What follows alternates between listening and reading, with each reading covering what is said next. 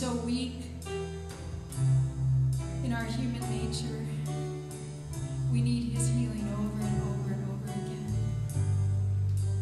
So I'm going to ask the Holy Spirit just to come. I'm going to ask you to surrender whatever it is that he lays on your heart to surrender to him.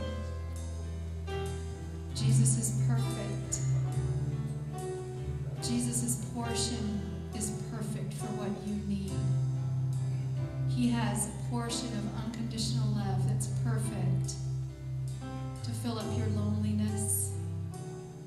He has a portion of forgiveness to replace that bitterness. He has his portion of peace to take away the fear and the worry. He is able to do anything. And as we sing this again, God, I just pray, Holy Spirit, that you would come and you would work in these hearts of ours, and that you would release us, God, and that you would fill us with your perfect portion of strength and peace and grace and love. We need you.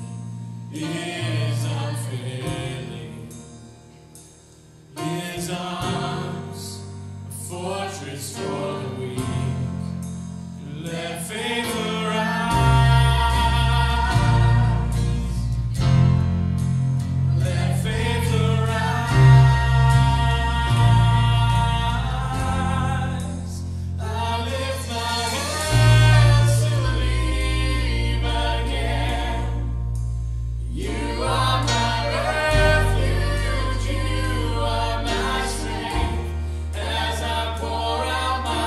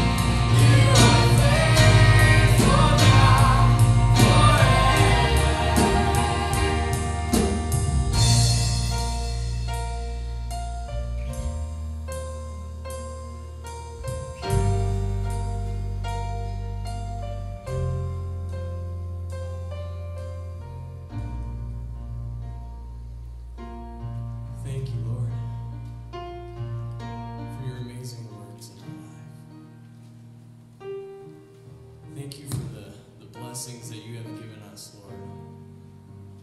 Thank you for this country where we can freely worship you, Lord, without fear of persecution. But we can lift our hands, Lord, up to you and glorify you. I thank you for that blessing, Lord. Help us to not take that for granted, Lord. Lord, you call us to be still, and I pray that we will be still now, Lord, and that we will listen to you. We will listen to your still small voice, Lord. As you speak to us through this sermon, Lord, help us to hear what you need us to hear, Lord. Open our eyes to what you want us to see, Lord. And Lord, wherever the children of our church are, Lord, please bless them, keep them safe, help them remember that you love them today, Lord. Thank you, and I praise you. In Jesus' name, amen. You may be seated. It's a day when we get to celebrate our independence as a country. It's a day when we remember that we were not always a country, but at one time we were colonies of England, and colonies that were being taxed without representation, colonies that didn't have control of our own destiny, colonies that had an ocean between us and the ruling bodies that were imposing things on us that we just couldn't live with. And while our independence was kind of won in a sense on July 4th, 1776, as we kind of published and signed the Declaration of Independence, it wasn't like England just said, oh, okay, fine, leave then. What began there was a revolutionary war that took 8 years of death and chaos as they went through to fight for our independence. And really, it wasn't necessarily settled. They kind of wondered, how was this going to turn out? There were ebbs and flows, there were wins, and there were losses. But eventually, we won the war, and we were declared a sovereign nation, and England signed a peace treaty with us. In fact, it was kind of, the Revolutionary War was actually more of a world war. France and Spain and all of those countries were involved in it in various ways. But in Paris, 8 years after 1776, they signed a treaty, and our new country was born. And it was a country that was born of idealism, and it was born of hope. Some of the people at that time had a theological position that they actually believed that what was going to happen in our country was that through this country, the millennial kingdom of God was going to be established. And they really felt that this was the chance that man had to build that kingdom. And if we would build it right, then Jesus Christ would return. They had a lot of idealism, one where freedom from oppressive government would allow people to flourish. And we have flourished as a country, haven't we? I mean, it's pretty amazing the things that we have done. We are arguably, and I say arguably because if you don't live here, maybe somebody else might hear this and from another land and think, well, boy, you're being arrogant. But arguably, we are probably the greatest country on the face of the earth right now. I mean, when you think about it, we really are.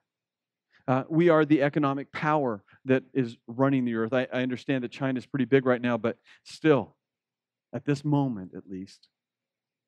When it comes to military might, we're one of the greatest countries in the world, bar none. We're a pretty big deal right now in the world.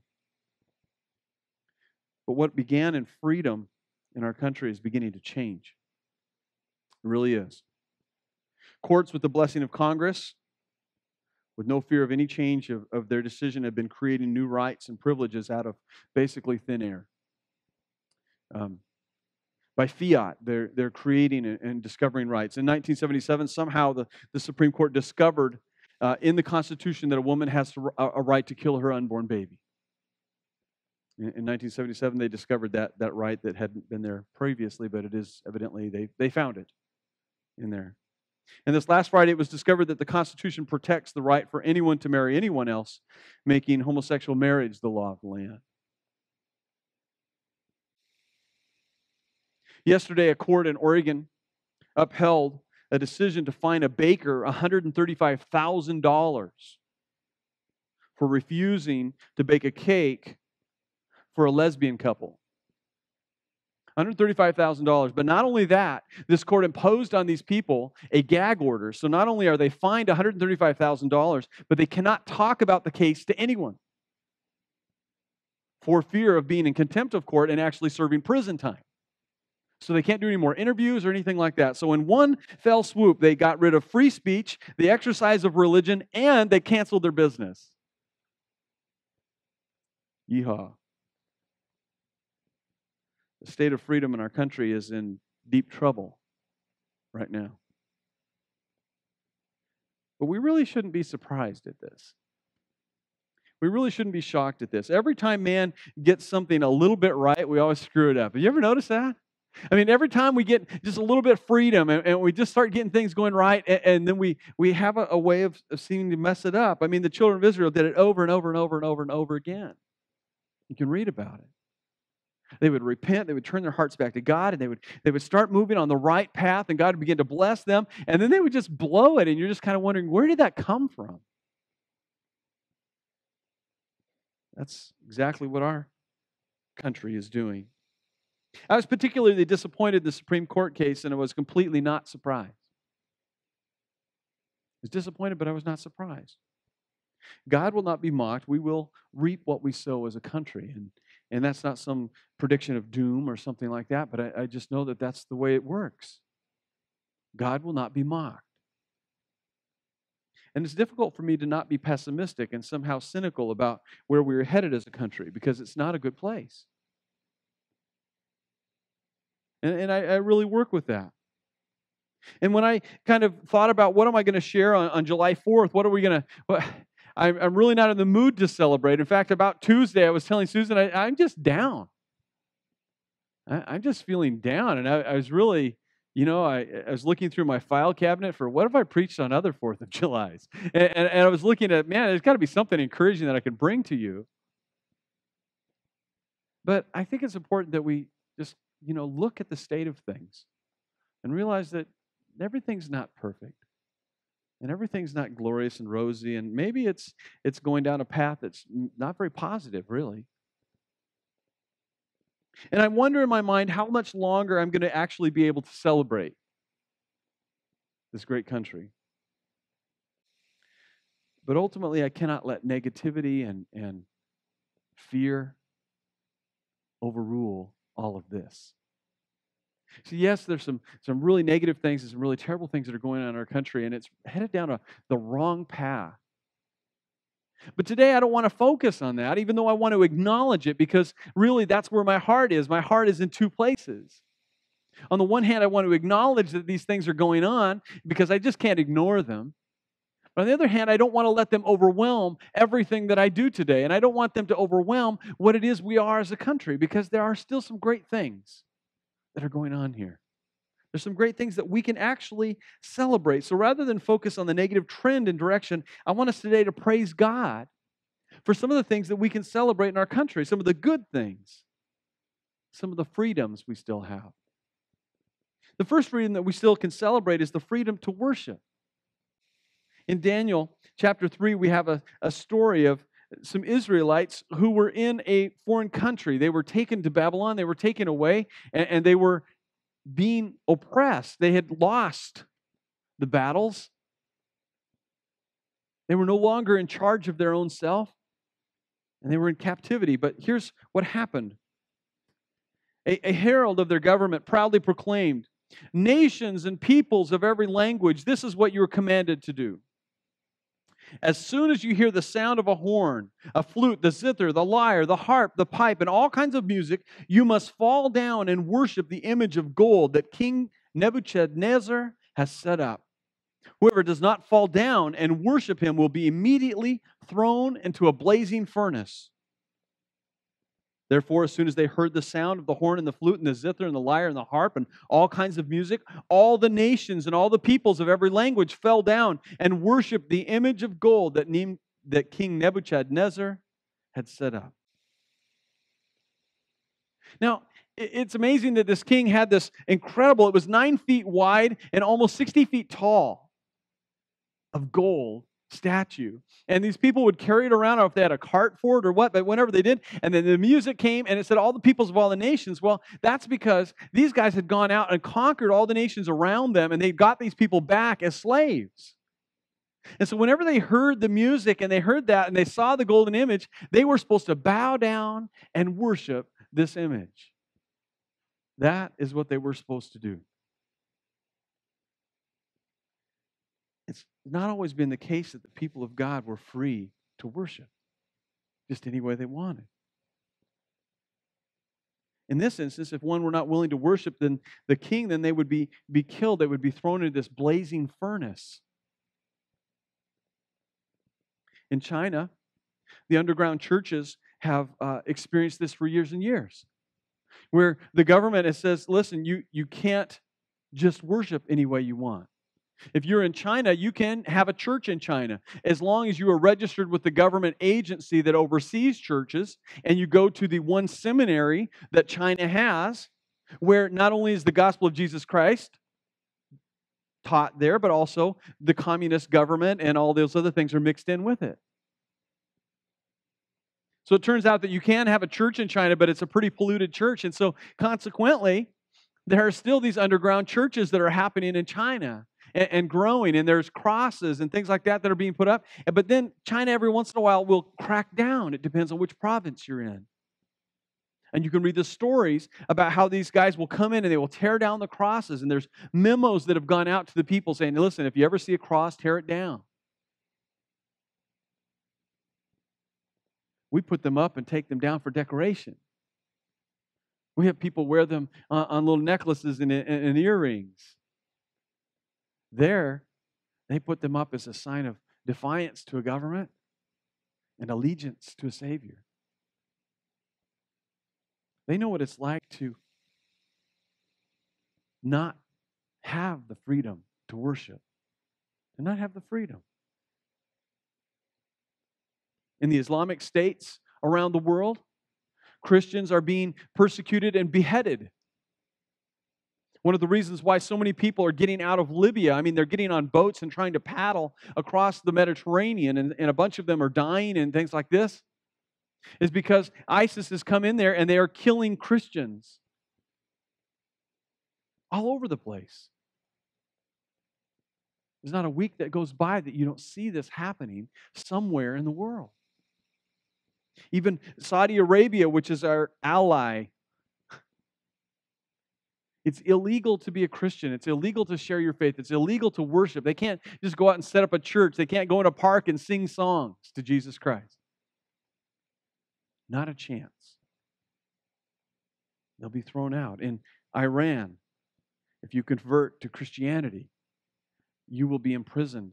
You will be tortured. You will be killed. In North Korea, if you are a Christian and you begin to spread the word, if you begin to tell people about the Bible or give out a Bible. And these places, they're all afraid of Christianity because they see what happens when people are actually free. And so they're persecuting them. But here in the United States, we're still free. We're able to worship. We even advertise our church services. I mean, that's just unheard of in some of these places. They would be just awestruck that we can advertise our church services. The biggest advertisement that they get to have is maybe they bump into somebody in the coffee line and say, hey, next week we're having the birthday party at Joe's house. And everybody knows it's not Joe's birthday. But they're going to get together and talk about Jesus Christ and the Word of God, and they're going to pray together. What a freedom we have to worship in this country. So this 4th of July, there might be all these things that are going on all around us that are negative and that are maybe kind of headed down the wrong direction, and we can just acknowledge those, but the one thing we can certainly praise God for, when we see the fireworks going up and they're exploding in the air, not in our grass, and we're seeing that, we can say, praise God. We have the freedom to worship in this place. Thank you, God, for the blessing on our people and on our life and on our church, that we have the freedom to worship. The government doesn't step in and tell me what songs I have to sing. The government doesn't say what day I have to meet. They don't do any of those things. We're still free to worship. There's a second freedom we can celebrate today, and that is the freedom to share the gospel. The freedom to share the gospel. Remember the story in Acts chapter 5? The disciples had begun to teach and share, and this was after Jesus had resurrected, and they were kind of having an impact. And so the Sadducees were really kind of ticked off at this because they saw this as maybe this undercurrent that was going to throw them out of power. That was really the only thing that the Sadducees cared about, was being in power. They were the people that were in charge of the temple, and they were the people who had made compromises with the Romans so that they could stay in political power, and that was their big deal. And they saw this offshoot of Judaism. They understood it as a cult of Christianity, and they were afraid that it would take away their power. And so they took some of the disciples and they'd put them in prison, but an angel let them out. I love that. Angel just kind of let them out. Hey, sneak out here. And where did they go when they got left out? They went right back to the temple and they began to teach. And here's the story in verse 25. And then someone came and said, look, and they were talking to the Sadducees, look, the men you put in jail are standing in the temple courts teaching the people. At that, the captain went with his officers and brought the apostles. They did not use force because they feared that the people would stone them. It was a dicey situation, but they got them back. And the apostles were brought and made to appear before the Sanhedrin to be questioned by the high priest. We gave you strict orders not to teach in this name, he said. Yet you have filled Jerusalem with your teaching and are determined to make us guilty of this man's blood. Peter and the other apostles replied, we must obey God rather than human beings. We must obey God rather than human beings. It's not just in ancient times that people are confronted with that kind of a situation, is it? I read a story of some folks in Laos, which is a small country kind of close to Vietnam. And the story I read were about how when these people began to share Jesus Christ, that the people that were in these provinces were really determined to try and eliminate Christianity from their province. And so they actually had reports that are coming out, and they're fragmented, and they talk about how this person or that person was identified. And once they were identified as the people who were sharing Jesus Christ, they were detained. Now, usually what would happen is if somebody was detained, they would be brought to a local prison, and then in the local prison, they would determine whether the charges were appropriate or not, and then they would, if they were appropriate charges, they would take them to a big prison. But what's going on now is that anybody who's caught proclaiming the name of Jesus Christ and sharing the name of Jesus Christ is actually being brought to the really big provincial prisons in Laos. Just skipping all the small stuff and taking them right to the big prisons. And a lot of them don't come out of those prisons. The person is quoted as saying this: the officials seem determined to eliminate Christianity from the province. Local sources told. In one case, police on June 6th arrested a pastor identified by the single name of Asa, and following reports that he had encouraged many people to sing in the Sing district to accept Christ. Wow. He was arrested as a pastor because he had encouraged a lot of people to accept Jesus Christ. Guilty. Right? Guilty. In the United States of America, so far, we are still free to hold public worship services, and in those services, encourage people to accept Jesus Christ as their Lord and Savior. That's something to celebrate. That's not true in every place in the world. In fact, that's not true in a lot of places in the world. And it may not always be true here, but for today, it's true. Amen? Today we can celebrate. Today when the bombs burst in midair, we can say, thank you, Jesus, because I can share the gospel with anyone. I can have Bible studies and openly read and encourage people with the Word of God. Even the bits that aren't politically correct, I'm still able to encourage people with those. As of 2015, that's still the case. And we shouldn't minimize this at all. We should not be something we forget. It should not be something we take for granted, because what a privilege it is to have that right, to have that freedom. And God has placed us in this. And the amazing thing is that when God gives gifts to His people, He has expectations on those gifts. You ever see that? I mean, it's the parable of the talents. He gave those talents. He gave that money to His manager, and He says, I want you to utilize this. Take this money that I've given you and multiply it, because I will hold you accountable for that. You see, I think when somebody from Laos who's a Christian gets into the kingdom of God, and they were standing before the great white throne, right? They've already been, we already talked about this a couple of weeks ago, right? The millennial kingdom's over, and they're standing before God in their resurrected body, and God is rewarding the saints for the things they've done in their life. And He says to this person from Laos, wow, you didn't share the gospel with very many people, but you shared it with one. But in doing that, you risked your life, your family's life. That's amazing. You were in this situation that was really hard, and yet you took that little situation that was really hard, and you shared it with one person. But what's He going to say to us? As we were standing before God, He's saying, listen, you not only had the gospel, you had the Word in every single language you can imagine available on your iPhone. And I gave you the gospel, and I said, spread it out to the world. And nobody was interfering with you, and no government was interfering with you, nothing. You had no hindrances. And you didn't share it with anybody. Wow. Sometimes we take it for granted, this incredible freedom that we have in this place. We take it for granted, the incredible blessing that God has poured out on us, that we're free to share the gospel. Not like most of the people in the world. I think we got to take that seriously and celebrate that we're free to share the gospel. The best way to celebrate is share the gospel. Amen? We got to celebrate that. And there's one last freedom that I want to that we can celebrate today. The freedom to pray. Freedom to pray. Remember the story of Daniel?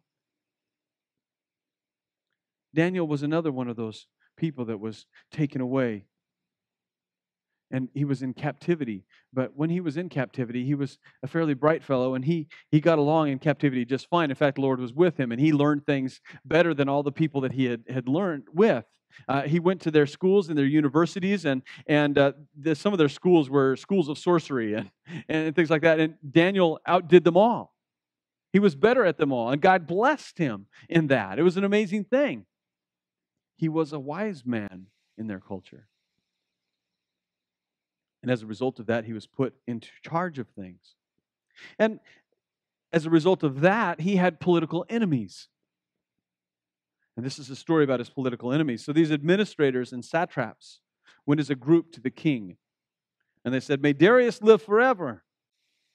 The royal administrators, prefects, satraps, and advisors and governors have all agreed that the king should issue an edict and enforce this decree that anyone who prays to any god or human being during the next 30 days, except you, your majesty, shall be thrown into the lion's den. Now, your majesty, issue the decree and put it into writing so that it cannot be altered in accordance with the law of the Medes and the Persians, which cannot be repealed. So King Darius put the decree in writing.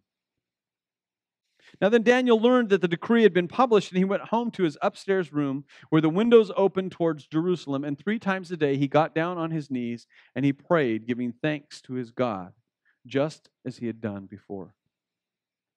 And then these men went as a group and found Daniel praying and asking God for help. So they went to the king and spoke to him about the royal decree. "Did you not publish a decree that during the next 30 days, anyone who prays to any god or human except you, your majesty, would be thrown into the lion's den?" The king answered, "The decree stands in accordance with the law of the Medes and the Persians, which cannot be repealed." And then they said to the king, "Daniel, who is one of the exiles from Judah, he pays no attention to you, your majesty, or the decree that you put in writing. He still prays 3 times a day." And when the king heard this, he was greatly distressed. He was determined to rescue Daniel and made every effort until sundown to save him. And you know the rest of the story. His political enemies had surrounded Daniel, and they'd figured out a way to get him. And what they had did is they set up a system where he would be persecuted for his prayer. He'd be persecuted for his prayer and for praying. And even though the king didn't want to do it, he still ended up having to do it. And he was thrown into the lion's den. And an angel of the Lord closed the mouths of the lions so that Daniel wasn't harmed by them or hurt by them. I don't know about you, but I always wondered if Daniel tested that. Do you know what I mean? I just wonder if he thought, "You can't eat me. I wonder if I could pet you." Just try it out a little bit. I always wondered that. When I get in the kingdom of God, I'm going to ask Daniel. But the interesting thing is that the lions didn't harm him in any sense, in any way. And the king was so worried he didn't sleep through the night. And after it was over, Daniel came back and he yelled down into where the lions were, and he said, "Hey, Daniel, are you still alive?" And Daniel said, "Yeah, I'm fine. I'm just hanging out with my lions." I'm sure that's in the translation somewhere. And he brought him up. And then, because the Bible is so graphic, the king was so ticked off, he took all those leaders that had set up Daniel, and he threw them in the lion's den, and their wives and their children. And it says they didn't hit the ground before the lions broke their bones. God doesn't deal nicely with enemies. Ever notice that? I wouldn't want to be on the wrong side. We like to emphasize the pink baby Jesus. The God that is all loving, people love to do that. But our God is a righteous and fearsome warrior. And that enemy of Daniel, it did not go well for them. Did not go well for them. Here's the thing. In our country, we still have the ability to pray to our God. We still have the ability to pray to our God. Nobody has said to us, you can't pray. Now, I know they've said some things like you can't pray for football games before the football game. And they've said some of those things, but as we've recently determined that actually the separation of church and state is probably a pretty good idea. Amen? I mean, it ends up being a fairly decent idea because you never know where the state is going to go. It's not about, we're not worried about where the church is going to go so much, but we're really kind of a little bit concerned about where the state's going to go. In this case, they had to pray to the king. Who knows where we might go in the future, but for right now, we don't have to worry about that. We can pray to our Lord and our God openly and ask for His blessing and His provision on our life. And if there was ever a time that our country needed Christians that are in this country to pray for it, now would be that time. Amen? They need Christians to fall down on our face and ask God to begin to heal our nation and to begin to heal us so that we might reach into these communities of all these broken people that our society is creating. And that we might continue to be effective at doing that. We need prayer as a country. 1 Timothy 2, 1-3 says this, I urge then, first of all, that petitions, prayers, intercessions, and thanksgiving be made for all people, for kings and those that are in authority, that we may live peaceful and quiet lives in all godliness and holiness. This is good and pleases God our Savior, who wants all people to be saved and to come to a knowledge of the truth. Sometimes it's difficult to know what to pray, isn't it? Sometimes we pray, and I will confess, I may be terrible at this, that sometimes I pray, God, this is so ugly, just knock them out, just destroy them, get rid of this, move them and make them ineffective and let them fall down. And I look to the prayers of David and Saul in Psalms that he prayed against his enemies. We're not very good at that. It's in the Word of God, so I feel okay about it until I read 1 Timothy.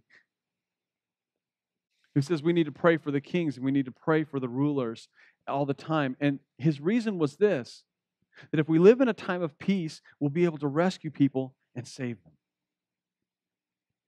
You see, the thing about it is that if we are praying for our country, and yes, it might be going down the wrong path, and yes, things might be getting bad, but here's the thing, we need to pray for it. Why? Because we still have an opportunity to save more people. So even though it's headed the wrong direction, that's okay. We're probably not going to change that, not in this life. But still there's freedom that we can go out and we can rescue more people. So we should pray for our leaders that we live in peace so we can rescue more and rescue more. In every single level of our government, we need to be praying for those people. Many of them are not godly people. They're not Christian in any sense of the word. They need our prayer. They need our prayer. So here's 3 applications that I want you to do. 3 things that I just want you to do, steps that you can take for this week as you're celebrating tonight, as you're watching the fireworks. Celebrate the fact that we're free to worship. Celebrate that. That is a beautiful thing. Let it encourage you. Every time you're able to drive through down that driveway and come in these doors and there's not a big sign that says closed by government decree, celebrate God and say, praise the Lord, we live in a place where we're free to worship. We should thank God for that with our heart, joyfully thanking Him. Celebrate the fact that you're free to share the gospel with anyone you please. Anyone you please. You could leave this place right now and go exercise your freedom to share the gospel with 150 people before the sun went down. You could do it. You could do that. You have that freedom. We should celebrate that. The greatest way to celebrate is to actually go out and do it. It's to bring up Jesus Christ in our conversations. It's to take this a wonderful gift that we've been given and actually spread it out Unlike the people of Laos, where they're arrested for sharing Jesus Christ and put in prisons and never come out. Unlike the people of North Korea that never have the opportunity to share Jesus Christ. If they know of Him, they keep it secret. Not us. So celebrate that we can share the gospel with anyone and exercise that freedom. Exercise that freedom and finally celebrate because we are free to pray. Pray for our leaders. Pray in public. Pray with people that are hurting. We go to hospitals and we pray. If you're in an accident scene and you pray, people appreciate it. If you are there, you pray. We are free to pray. So let's celebrate it by praying. So I'd ask that you join me right now because we're going to just ask God's blessing on this country and thank Him for the incredible freedoms we have. So let's pray together. Dear Heavenly Father, I just want to thank You and I want to praise You. Yes, sometimes our country is hard to be in. But as I look around the world, where else would I want to be? Lord, You've placed us here, and what a blessing it is because here we can read in Your Word that we are not citizens of this place, but truly we're citizens of Your kingdom, which is coming. And yet, even now, even in this imperfect and broken place, we're free. We're free to worship You. We're free to share Your gospel with the world, and we're free to pray. So I pray for our country just now. Lord, as we've marked a tipping point, if we've marked a turning point, and we're headed down the wrong way, Lord, I pray that Christians all over this country would be on our knees in prayer and lift up the leaders and the politicians. And we would pray, Lord, that the evil one would be bound, that the corruption would be hindered, and that, Lord, righteousness would prevail as much as it can. And I pray, Lord, for all the Christians and all the churches that are celebrating the freedom of the 4th of July, that we are not oppressed, that, Lord, they would be lifted up and encouraged. Encourage them by Your Spirit, that we would not lose hope. Your gospel is the same gospel, and it's still effectively saving people. Your word is still Your word, and it will never fall to the ground as untrue. And Your rescue is on its way. You've already rescued us from our sin, and Your kingdom is coming. And we say, come, Lord Jesus, come. But I pray, Lord, that the Christians around this country would not forget those things, and that they would be encouraged, and they would pray even more. So I thank You, God, today for these freedoms. I thank You for the celebration, the opportunity we have to celebrate them. And Lord, I pray that You would bless us as we celebrate. I thank You and I praise You in Jesus' name. Amen.